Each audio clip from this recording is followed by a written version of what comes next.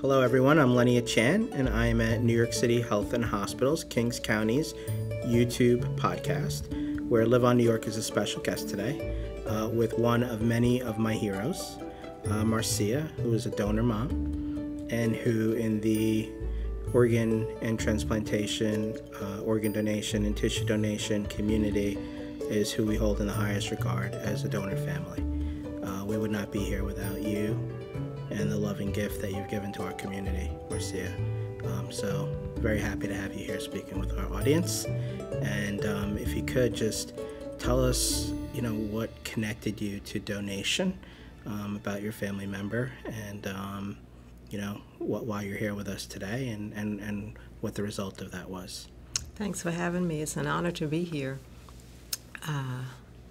My son was a giver in life. He gave everything. He gave himself away. There wasn't much left to give. He helped numerous people intervene in crimes and prevented crimes. He was just held in high regard in the community. And he would go out of his way to help anyone.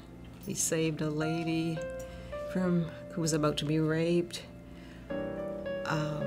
An old lady with dementia was wandering the streets naked. He saw her, covered her with his coat, called EMS, and stayed with her until they came. There were so many stories. When something happened in the street, if he happened not to be out there, he would be very upset. I should have been there. There was a friend of his who killed her boyfriend, ex-boyfriend, and she had been calling him, and he was asleep.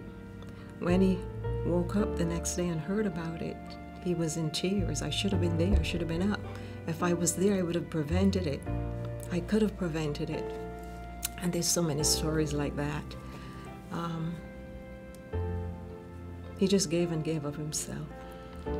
And I know that he also served in the military. Yes, he did. And so even before that, somebody who is a hero for our country, for our world, somebody who is a hero in the community and life, and somebody who was a hero even in his passing.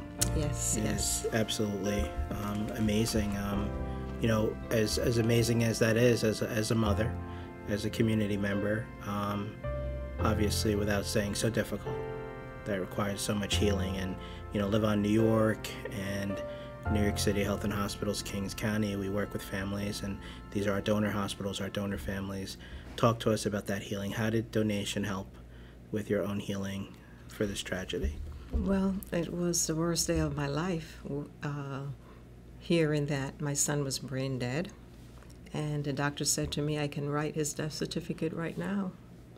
That was the worst day of my life. He took us out to the waiting room. He spoke to us, and he said, someone else is going to come speak to you. And when the nurse walked in from LiveOnNY, New York, I didn't know who she was, but I saw the pin, the lapel pin, with a heart. It was a heart. And I said immediately, are you from organ donor? And she said yes. And it was like, there was such a peace that came over me. I didn't think of organ donation, even though I'm a nurse, because, hey, it's the worst day of my life. But seeing her, I immediately said, yes, I have to do this. I didn't ask my husband permission. I didn't ask my daughter permission. I said yes, and they agreed. It brought hope in such a dark, dark situation, knowing that my son, and I felt that this is what he would have wanted, knowing him. I felt he would have wanted to continue helping in his death. He helped so much in his life, I felt he would want to continue helping. We never talked about death, what he wanted. He experienced so much death, he didn't want to talk about it. He couldn't even accept my death, that I would eventually die. And he wanted to die before I died. So I felt that he would want to continue helping. And I felt honored that 4 people were able to live because of my son. His kidneys, his heart, and his liver were all acceptable, and I'm really happy about it.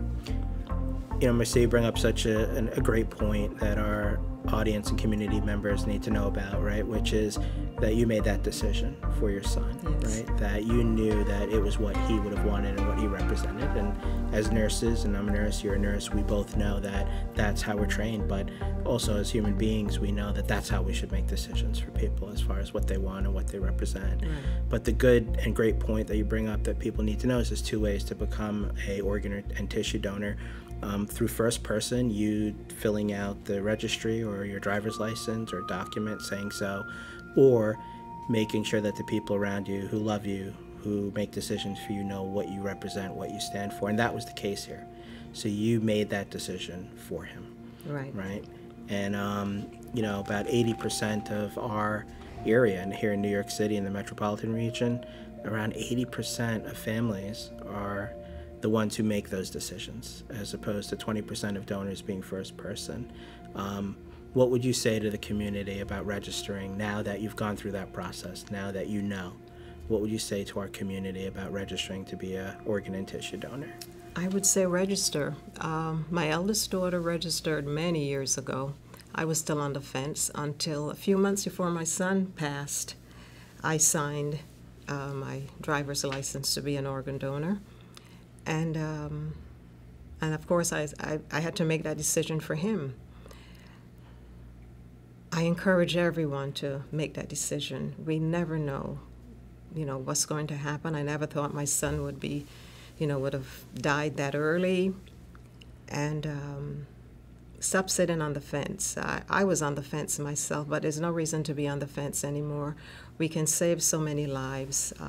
God forbid we are in an accident, we die unexpectedly, we can save so many lives. And if you never had that discussion with your loved one, as I didn't have, just look at the person your loved one was. Were they the type of person that would want that helped others, which my son did. He gave the last dollar he would have in his pocket. He would buy candy for the kids or give to someone who needed it. He didn't feel that he needed to save money. People need, I'm going to give away. He was just a giver. So if your loved one was that type of person, not even to that extent, you can save lives. You can save lives by donating. Maybe that's what they would want. That's what I felt my son would want, to continue helping people. And that's the beautiful connection to donation, right? That for families, for individuals, for people, their community, their friends, generationally could live on through your son's gift. Right. And that is beautiful, and we thank you for it, and we thank you for your advocacy, and we thank you for your son and the gift that he gave to our community. Thank you so much. It was an honor.